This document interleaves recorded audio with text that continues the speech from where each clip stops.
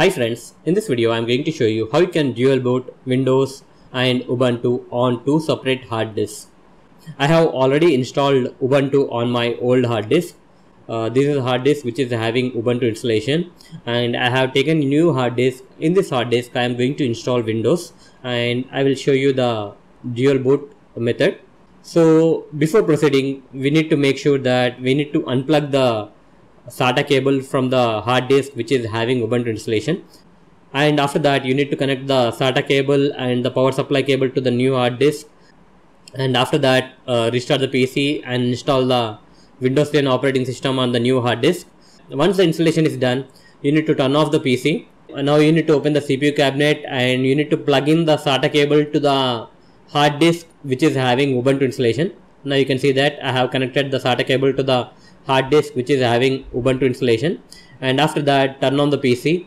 Now the PC will directly boot into the Windows 10. Here you can see that because I have set my hard disk which is having Windows 10 as my primary hard disk, so it is directly booting into Windows 10. So we need to set the hard disk having Ubuntu installation as a primary boot disk.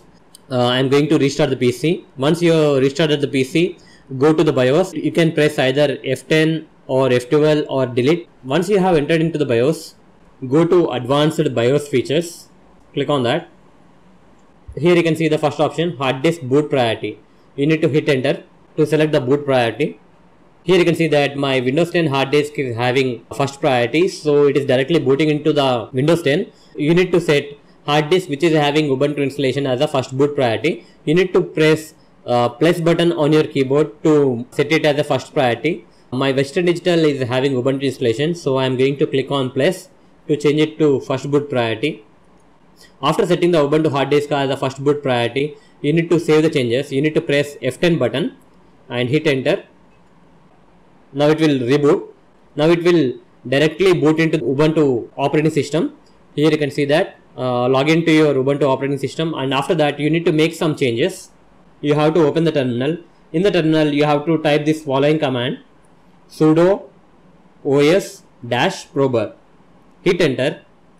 It will ask you to enter the password. Enter the password.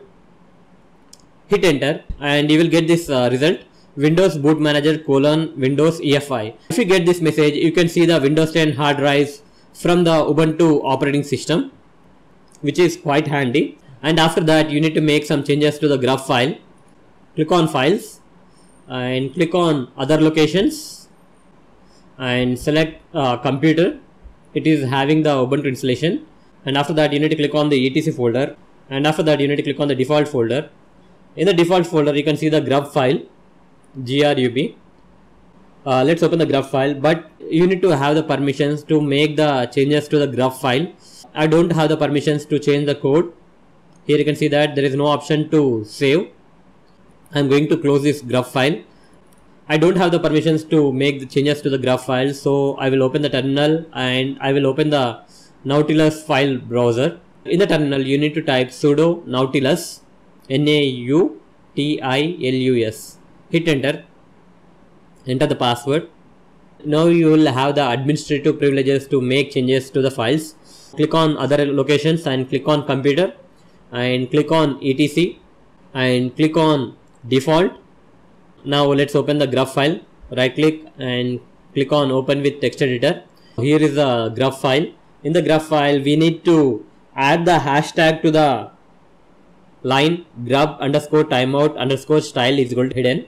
We need to add the hashtag so that the grub menu will come up during the boot. Grub menu enables us to choose the operating system of our choice. After adding the hashtag, you need to set the time for the grub menu to choose the operating system. By default it is set to 0, so it will automatically boot into Ubuntu. So we need to add the time, 10 seconds, 20 seconds, 30 seconds. It depends upon your choice. I am going to set it as 10 seconds. So I will be having 10 seconds time to choose the operating system, whether Linux or Ubuntu. And after that you need to simply save this file. Once you have saved this file, you need to open the terminal again and you need to type this code: sudo update -grub. Hit enter. By doing this, it will update the grub menu. Now simply restart your Ubuntu operating system. When you restart the Ubuntu operating system, now grub menu will be shown. By default, top option is Ubuntu. If you select Ubuntu, it will directly boot into Ubuntu. If you want to boot into Windows 10, you need to use the arrow keys on your keyboard and choose Windows Boot Manager and hit enter. It will boot into the Windows 10 operating system. After booting into the Windows 10 operating system, you have to make one more change. What you have to do is open the control panel on your Windows 10. Go to hardware and sound. Under power options, there will be an option called change what the power buttons do. Click on that option and you have to uncheck this option, turn on fast startup. By default, this option is checked. You need to click on change settings that are currently available, and you need to simply uncheck this option and click on save changes. That's it guys. Now you can dual boot into Windows 10 or Ubuntu depending upon your choice. Hope you like this video. Please subscribe to our channel. Thank you.